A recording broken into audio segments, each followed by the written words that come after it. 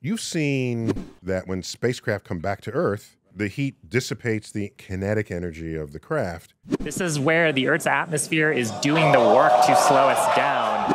Until it can just deploy parachutes and land gently smoothly. waft down to the Earth's surface. Unless you're Russian. In which case, you just crash into the Earth. They don't land in water. That's right. They land on dirt. Yes. Okay. Because we are Russian.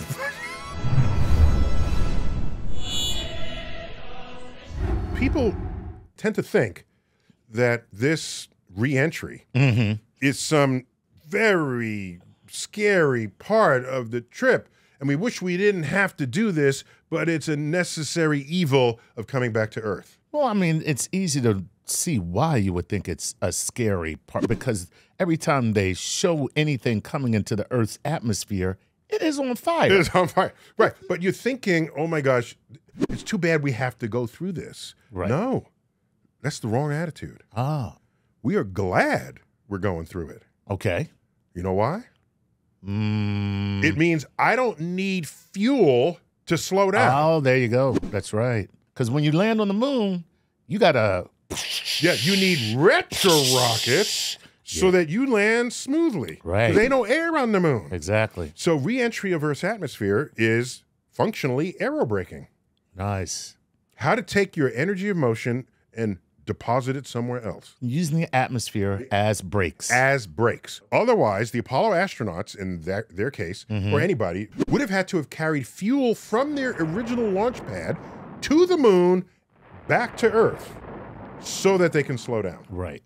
So the early heat shields of the Apollo capsules, right, and others, but were ablative. So they were layers like an onion. Nice. Of material that would burn. Okay, so you're burning off layers. Good, right, exactly. That's brilliant. And the layers are very insulative. So the outer layer, when it burns, it burns completely, and then the next layer burns. Kicks in. Right. Okay? You don't want to burn the whole thing all at once. That's not going to work. Okay? So it was an ablative heat shield. And what it meant was, if you just come out of orbit, you're going 5 miles per second, 18,000 miles an hour to go to zero. But if you're coming from the moon, you're re-entering at 7 miles per second. Wow. Okay?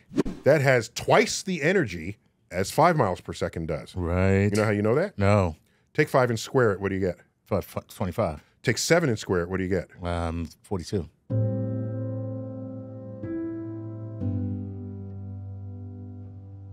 $49. Thank you. Okay? So 49 is twice 25, basically. Okay. Basically. So energy goes as the velocity squared. Nice. Okay. That's called the Earth's escape velocity. Right. So if you fall towards Earth from very, very far away, by the time you hit Earth, you are going to escape velocity. Because that's the velocity you needed to have gotten to where you were in the first place. So it's symmetric that way. It's very beautiful. That is very cool. In the equations. Is there a limit to that velocity is there a terminal velocity? Yeah, 7 miles per second. That's it. If you fall from the edge of the universe to Earth, you'll hit Earth at 7 miles per second. 7 miles per second. So that's it. That's it. Woo! If it's Earth gravity that's pulling that's the gravity. Because far away is very weak. Right, exactly. It's no big deal. Yeah. So in other words, yes, if you fall from the edge of the universe, you're going to hit exactly Earth's escape velocity. If you fall from the moon, as far as the equations go, that is tantamount to the edge of the universe. Right. Okay? Might as well Most of the energy that you're going to acquire from falling to Earth happens in the last bits, not in most of the early stages. Okay, so, gotcha. So that's why it's loose, but it's accurate enough for the example. So the astronauts probably went 6.8 miles per second to get to the moon. Oh, but it's close enough to 7. Right, it's close enough to 7. So the point is, this velocity squared, what's the first equation you ever learned in school?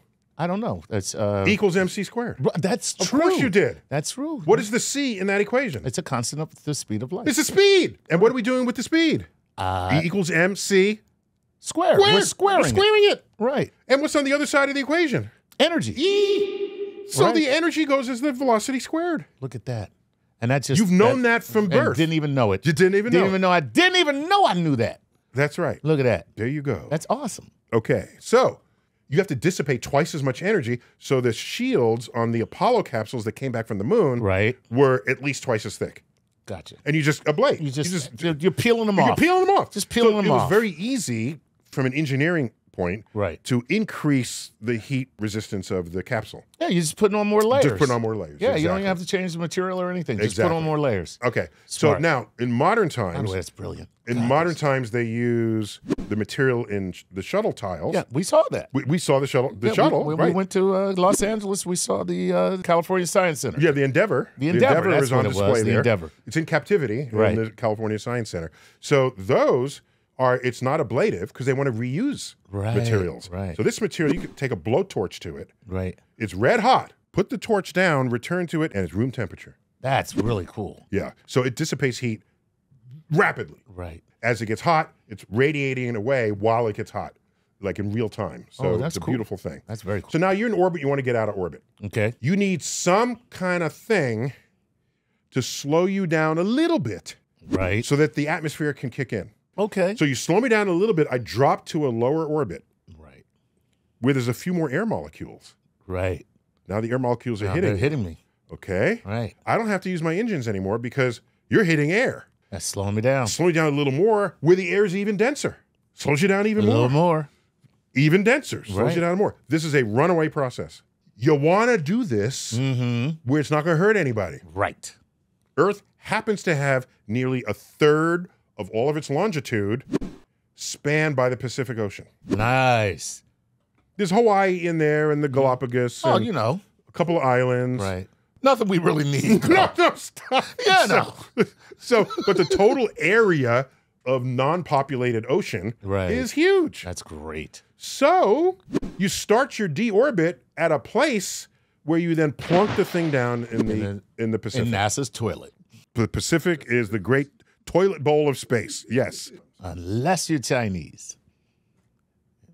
In which case they say, whatever happens. So what happened with the Chinese boosters Yes. was they did not have a means to control their deorbit. Right. And they were just sort of ambling wherever they happen to pick up enough molecules to drop them. That's where it is. Right. And we got lucky. So you want to have a little bit of fuel. Just a little.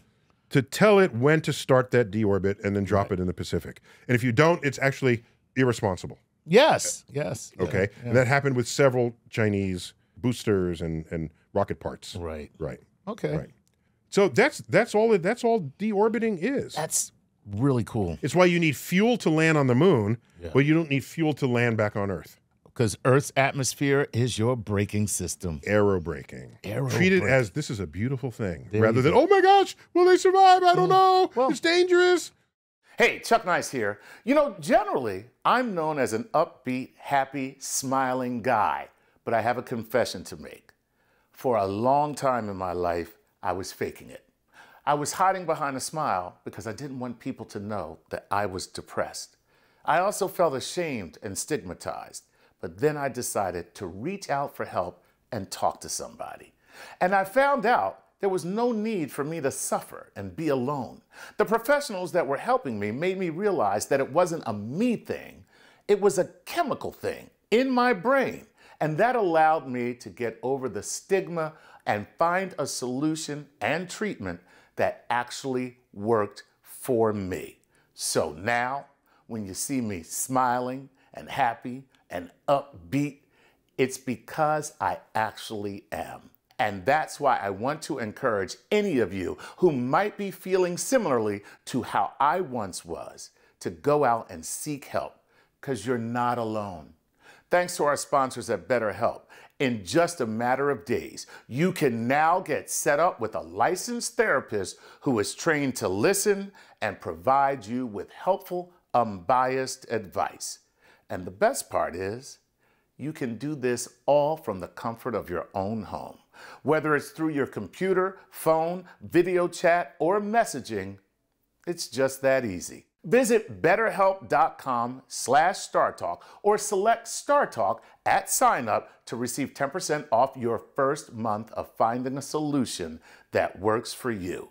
And from all of us here at StarTalk, we wish you well. One last thing. Yes. The space probe Cassini, Yes. which was sent to Saturn. Saturn. Spent 13 years orbiting Saturn, visiting right. moons, Taking pictures, hanging doing all out, kinds of good taking stuff. pictures, and then we were done with it. Yeah. So you know what we did? Yeah. We deorbited it. Nice.